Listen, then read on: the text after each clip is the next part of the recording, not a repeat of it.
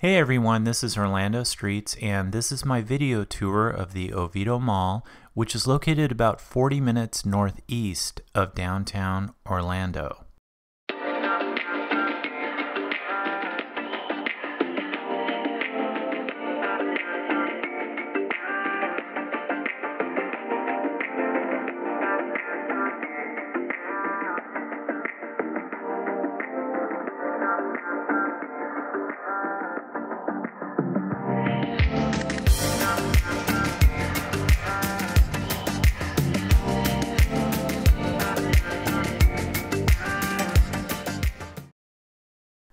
This mall opened in 1998, has roughly 71 stores and 950,000 square feet of total retail space.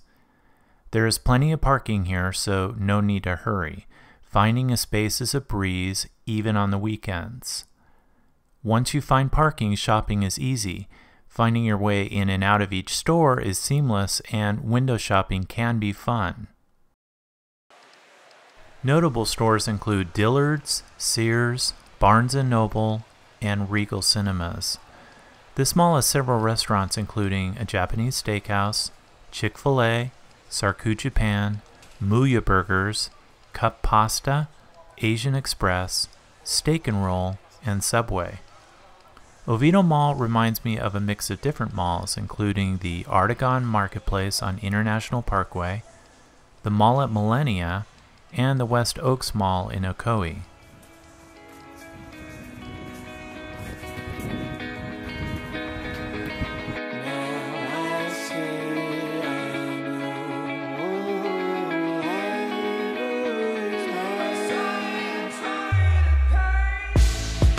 Going down the streets, walking through the night. Every time I pass this way, I feel so warm inside. Hazel on my back, rices in my bag, not too cold to pain to you. Now I say I know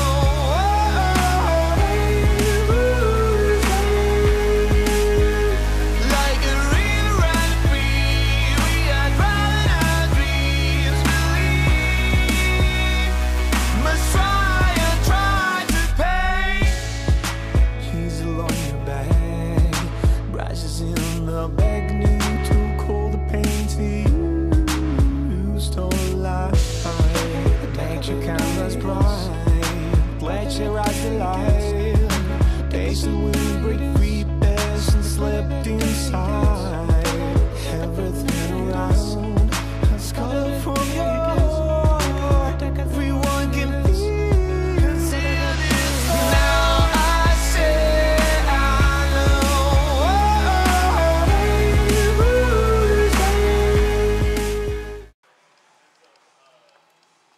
Oviedo Mall is sort of an alternative mall, like the Artegon, with funky stores like Farmhouse Provisions, District, and Mad Science. The architecture of the mall is similar to the Millenia Mall with its S shape. The difference being this is basically a one-story mall and Millenia is a two-story mall. Unfortunately, this mall feels like it's on life support, like West Oaks and Orlando Fashion Square. Speaking of West Oaks, the Oviedo Mall shares additional important similarities. West Oaks is located on a major Central Florida road, Colonial Drive, a freeway, the 408, and is master planned. Oviedo Mall is located on a major road, Red Bud Lake Road, a freeway, the 417, and was master planned as a mall with a mix of residential and other retail surrounding it. I did a walkthrough of the West Oaks Mall not too long ago, and I'll post a link to the video in the comment section below. California-based International Growth Properties purchased this mall in early 2017 for around $15 million. They say their plan is to revitalize the mall, and I hope they do. Channel 9 reported earlier this year about a plan to turn the Macy's building into a senior living center. Here's their report. And seniors and their silver sneakers save the struggling Oviedo Mall. As brick and mortar retail shrinks nationwide, the Oviedo mayor showed Channel 9's Jeff Kulich an application where a developer thinks the old Macy's anchor store could save this entire Oviedo Mall. When Macy's closed its doors last year at the Oviedo Mall, many wondered what would possibly replace it. As we know, malls all across America are suffering. Retail has changed. Every one of us has an Amazon Prime account nowadays, so the landscape is changing. Oviedo's mayor says they too were concerned about how long the space would remain empty. In December, the developer who purchased the Macy's building came forward with an idea. And while this is all still very preliminary, in their pre-application with the city, Tricor US LLC would turn that building into a senior living center. Oviedo currently has nothing like it. In an active senior living center here at the mall could be the boost that the mall could need. I mean, because seniors can walk in the mall, they can shop in the mall, the food court, the restaurants. Heck, there's even a brewery coming here, so what could be better? Walk right to the brewery. Oviedo residents like the sound of it. I think it's a great idea. And I don't know of that many places around here in Oviedo that really attract the adult seniors, so I think that'd be awesome. Besides the senior center, Tricor would also incorporate retail and office space. They also envision new restaurants in the parking lot as well as a 115-room hotel. Another first for Oviedo if approved. Fill up that mall and get it revitalized again and have some growth around there because that mall is in desperate need of it for sure. Jeff Coolidge, Channel 9 Eyewitness News. Oviedo Mall needs something like a Costco or Trader Joe's, a live-action zombie museum, something.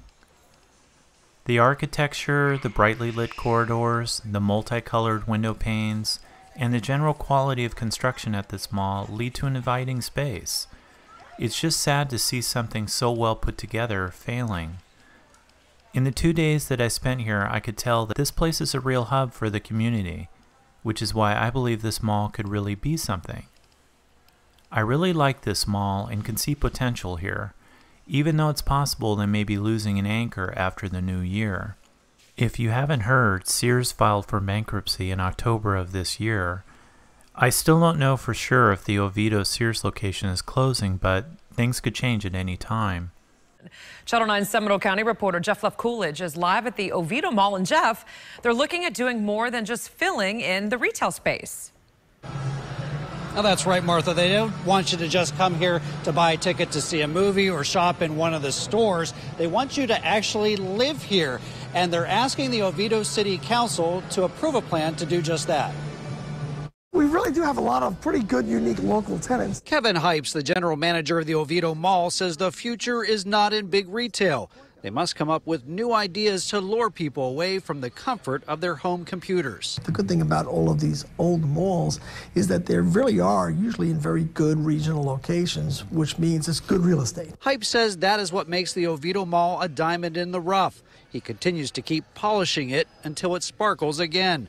With anchor stores Macy's and Sears gone, they are bringing in more mom-and-pop stores and innovative businesses such as Oviedo Brewing, The District, NeoWare Studios, and Penguin Point Productions. This guy's teaching these kids how to write screenplays, how to act, and then so I've kind of cut a deal with him where he uses his characters, his talent, to put on costumes and walk the mall. You know, kind of like Disney. On the other side of this wall used to be Macy's. So he's going to knock it down. He's going to add about, and if you were at the planning and zoning meeting, they actually came out with the numbers, and I can't recall exactly what it was, but I think it was 250 typical luxury apartments and another 175 55-plus active adult apartments. There are also plans to build a first-class 120-room hotel on the property and add new restaurants if Oviedo City Council approves the developer's plans. The mall must survive. I don't know if we should approve or not approve of these apartments at this time. We need a lot more information, but we do need to look at creative solutions that will help it diversify from retail. And the Oviedo City Council will take up the developer's proposal during their meeting on January 6th. That's for a first reading. Reporting live at the Oviedo Mall, Jeff Coolidge, Channel 9 Eyewitness News. The Oviedo Mall is open Monday through Saturday from 10 a.m. to 9 p.m. and noon to 6 on Sundays. If you have any questions, please let me know with a comment below, and thanks for watching.